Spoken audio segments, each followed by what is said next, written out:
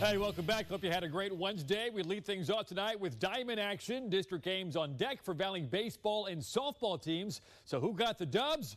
Let's roll the highlights. Mercedes girls entering tonight's contest with a 7-1 record in District 32 5A play. Top six, Tigers up 4-2. Michaela de la Torre rips a shot to the right side. Too hard to field cleanly. That drives in 2 runs. Tigers extend their lead 6-2. Later in the inning, Mika Vento up at the plate. And it's hammer time. So long softball. Nice knowing ya.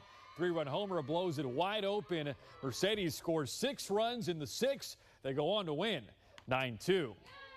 Baseball now. Brownsville Hannah coming out for a game against Harlingen. And the Eagles showing off some leather early. Line drive to first base, and Marco Martinez makes the snag.